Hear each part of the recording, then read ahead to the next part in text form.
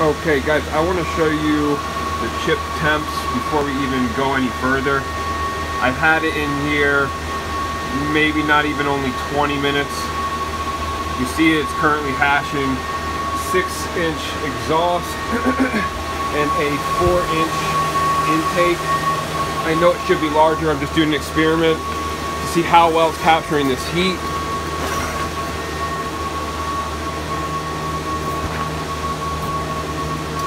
And you'll see I don't think it's doing the actual best job.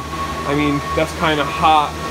I don't like running anything that hot. So maybe we'll have to add some more input and more exhaust to see what happens. You see there is the 6-inch exhaust. There's the 4-inch input. I got another 4-inch just from the side blowing in. Just trying to test different things. Alright, well good luck guys. I just want to give you my readings and what's going on so far, and I hope this helps.